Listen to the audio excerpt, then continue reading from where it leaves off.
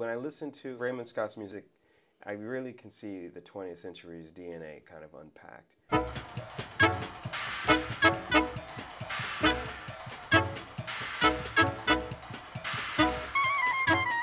A prophet is not without honor except in his own country. He was before his time in his music and his thinking. He was always experimenting, always. He was totally unique. I don't hear in his music it coming from anywhere. He was not only the Frank Zappa of his time, he was also, in some ways, an audio version of Andy Warhol. The top 7 songs of the week with Raymond Scott and the Hit Parade Orchestra. That's my father. In the 1950s, when I was about 10, he was the orchestra leader on that show, Your Hit Parade.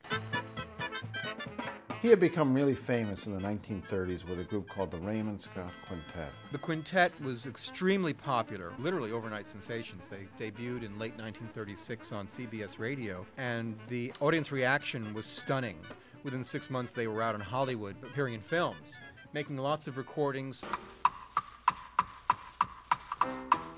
In the 1940s, Warner Brothers began licensing his music for use in their cartoons. I used to tape Roadrunner cartoons from the TV because they didn't have very much dialogue on them, and you would hear like... The drummer makes tick-tock sounds, and then a whole new tempo and feel starts. The middle section of Powerhouse could have been a piece on its own.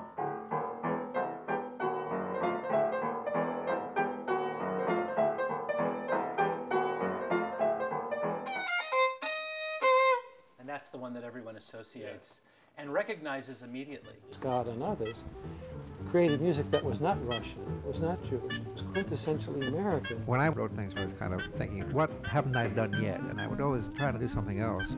Putting notes together is fun. He was different, very different, and he sort of became a boyfriend. And then we didn't have a wedding, we just eloped. And he didn't want children. He didn't think he'd be able to handle it. But we had children.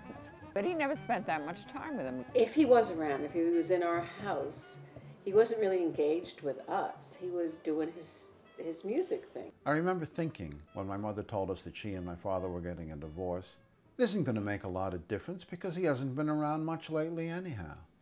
And it didn't. At least that's what I thought at the time.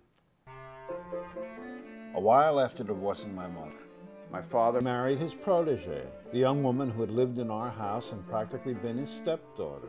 She was a singer, and her name was Dorothy Collins. He brought her with him to the Hit Parade, where she soon became known as America's sweetheart.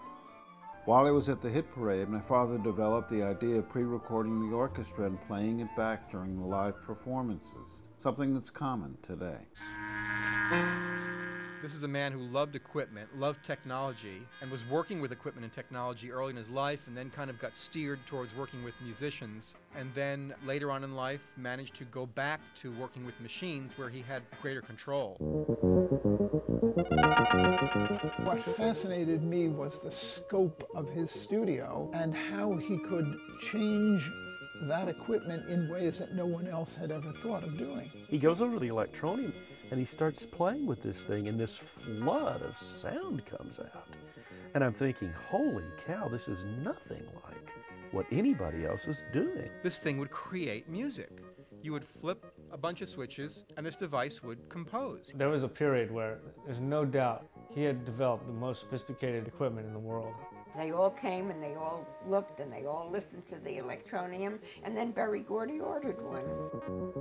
And at some point, Gordy said, look, I'd like you to work for Motown. I want you to be head of electronic research and development. It's very rare that you have like a combination, someone who is both a composer and technically skilled enough to make the machinery. Can you imagine Mozart making a violin? He refers to the Electronium. He said, it's really a cockpit of dreams. And this is it. If you have this in your house, you're like Jean-Luc Picard on the Starship Enterprise. I would never go out. He was a true artist in the sense he didn't want to let it go. It was always going to make it a little better. I'm going to change this. I'm going to add that. And it was never finished. I guess it's the creative process which is most enjoyable. I could go on just experimenting and inventing and trying things for the rest of my life, just for the pure joy of making up things.